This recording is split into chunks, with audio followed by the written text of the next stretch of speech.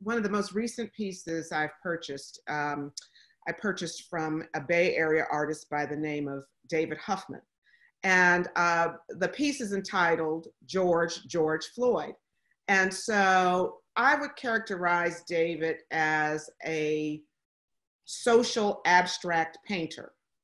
But he clearly, and he had been working on this painting before the moment at which we all started paying attention to George Floyd and his, unfortunate demise.